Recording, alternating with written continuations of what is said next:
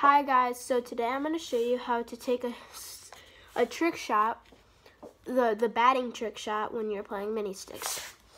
So, first, you get a ball, mini stick ball, you grab it and you take a couple shots, like that. Take a couple snapshots. Oh my gosh guys, look at this. This is really insane. Look what I did. I accidentally shot it into that thing. Oh my god. That's cool. So, back to what I was saying. Take a couple of shots like this. Try to aim corners, always. So, then you take a couple dribbles like this. Just to get yourself warmed up. So you got to feel for everything. Just get a couple dribbles like that. Give it a little shotty. Then you try to get a couple dribbles and then you hit it. Then you try to hit the ball.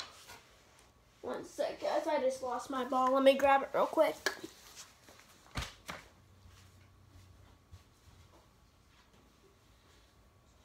All right, we're back. We are back and business. So then you take two dribbles. 1, 2. 1, 2.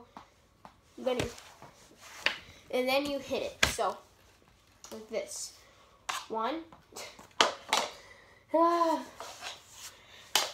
So 1, 2, 1.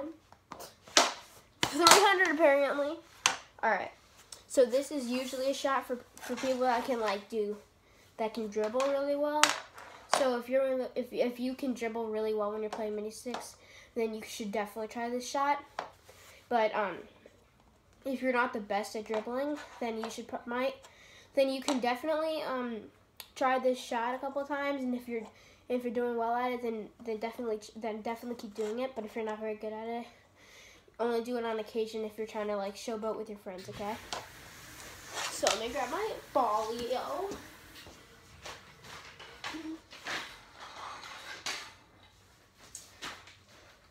But I am not the best dribbler when I'm playing mini sticks, so I would not do this. I would do this shot if I was just showboating with my friends. So 2 dribbles, 1, 2, hit. Like that. Oh my gosh, keep missing the net. If you're in 1, 2, hit. Like that. 1, 2, boom. Just like that, and that's how it's done. It's a nice and powerful shot when you're pulling it off properly. So 1, 2.